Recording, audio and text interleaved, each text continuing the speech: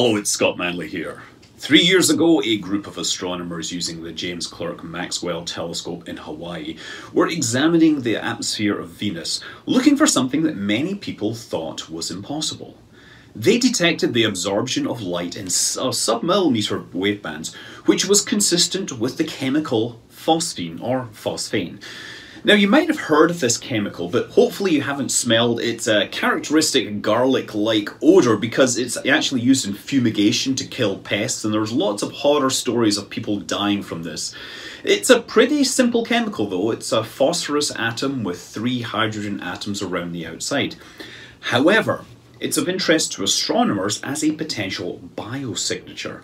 It's a chemical which may indicate the existence of chemical processes consistent with life. Now, if we look at the Earth's atmosphere, we see mixtures of chemicals which shouldn't exist without life because they would break down over time. You might think that oxygen's a pretty good indicator, and it may be, but there's non-biological processes which might create that. But say, combine that with the observation of methane in the atmosphere, and that methane should get very quickly destroyed by the oxygen, so there must be a source of this methane, right?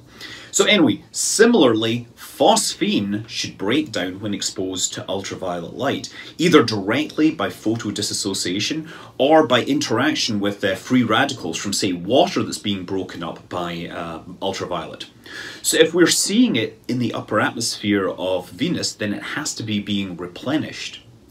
We also see phosphine in the atmosphere of gas giants and brown dwarfs, but in these cases these are hydrogen-rich atmospheres that reach much higher temperatures and pressures, so it actually becomes energetically possible for the phosphorus in those worlds to generate phosphine deep down and then have that gas be swept up in convection currents higher into the atmosphere where it's observable. But on Venus, the pressures aren't high enough, and Venus is a carbon dioxide dominated atmosphere.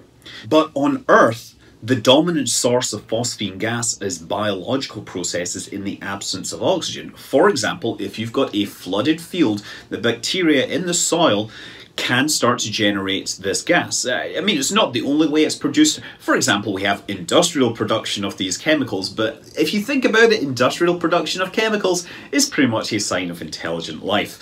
As an aside, by the way, life is very much dependent on the element phosphorus, and it was actually the first element to be discovered that wasn't known in nature since ancient times. There was a guy called Henrik Brand who was trying to make gold by boiling down huge quantities of urine. Never has science sounded so glamorous. So phosphine has other advantages as a biomarker. It doesn't dissolve well in water, so it doesn't get rained out quickly. It doesn't stick to things, so it doesn't get entrained in dust grain. It remains free. Other possible biosignatures might be produced in enough quantities but never reach the upper atmospheres of planets. And finally, champions of phosphine as an exobiology marker have shown that the spectral features can easily be distinguished from other candidate molecules. Now, I heard about this last year when it was suggested that this would be observable in some exoplanets transiting their parent stars, assuming you could, say, borrow the James Webb telescope when it was launched for a week or so. But anyway, knowing all this, the team had begun looking for the signature of phosphine using the James Clerk Maxwell telescope in June 2017. That's 3 years ago. I visited back then, by the way, just coincidentally.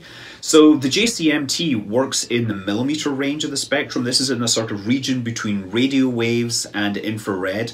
The specific wavelength they're looking at is a feature at 1.126 millimeters. So let's be clear, the team specifically went looking for this, and they found it 3 years ago. But they didn't just run out and publish this paper.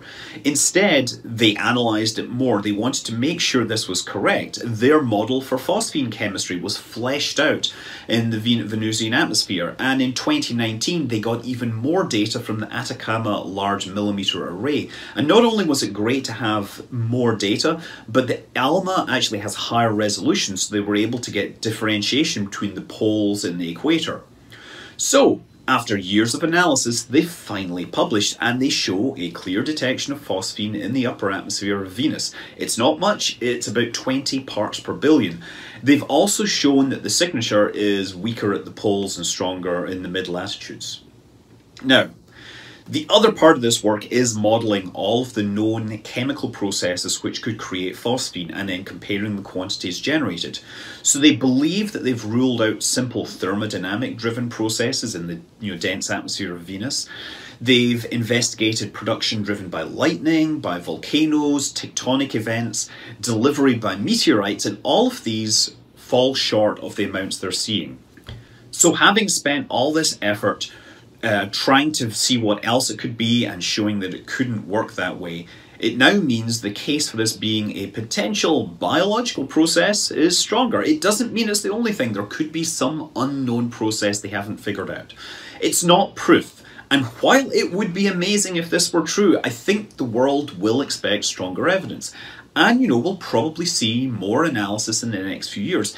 In particular, it would be really good to look for the phosphine spectra in different wavelengths, further into the infrared, for example.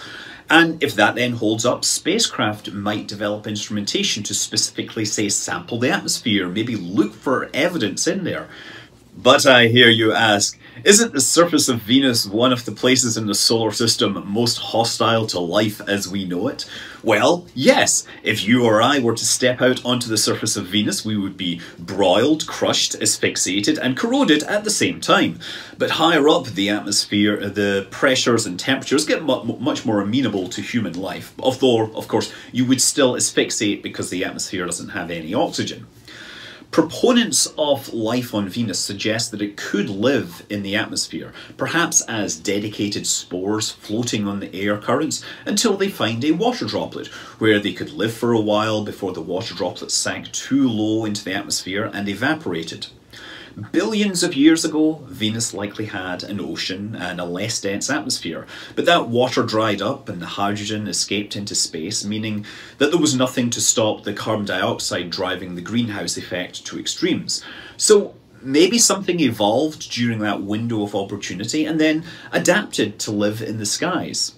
Alternatively, we know that impacts on Earth can throw biological material into space, and that could find its way to other planets, so maybe life from Earth made it to Venus and somehow adapted.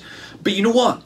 It's equally likely that if Venus had life, that it could have been thrown into space and made its way to Earth and seed life here. Panspermia is an interesting thing, but I don't think we're going to get any clues as to that. But ultimately, this detection of phosphine in Venus is good science. It's a strong argument that we should perhaps spend a bit more time and effort looking at Venus with spacecraft. NASA has 2 Venus mission proposals as finalists in the current Discovery program. Maybe one will end up going and taking us closer to an answer as to the possibility of life on Venus. I'm Scott Manley. Fly safe.